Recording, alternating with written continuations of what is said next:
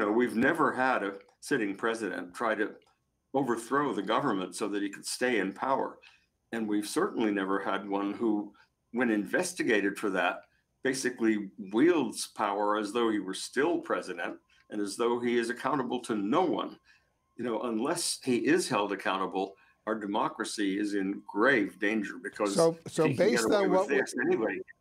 Yeah, let me just point out. So based on what we know now, Professor Tribe, do you believe the U.S. Justice Department will try to bring an indictment against the former president related to these events of January 6th? Well, I wish I knew, but Merrick Garland is a friend and a former student of mine. He's an honest man. He's serious. He said he'll go to the top if that's where the evidence points, and that's certainly where it's pointing now. And there's indication, certainly from the searches and seizures of both John Eastman and of others, strong evidence that the Justice Department is not stopping with the foot soldiers. It's going to the generals, and the biggest general of all, of course, is Donald Trump. I do think the odds are he will be indicted. And so you think Merrick Garland, the Attorney General of the United States, will indict the former president of the United States?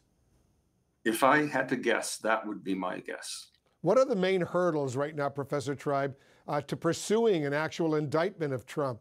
If you were making a case against the former president, where would you be concerned? Well, I would be concerned, of course, with the possibility of a hung jury, someone who basically believes with Trump that he can do no wrong.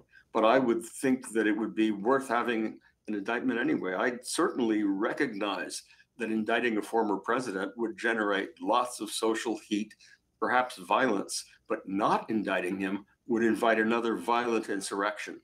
I would be weighing two terrible choices, but it's clear to me, if I were the Attorney General, which is worse. It is worse to say that a president of the United States can hold on to power, do whatever it takes in order to prevent the peaceful transition of power for the first time in our history and get away with it. Because once that has happened, democracy is at an end.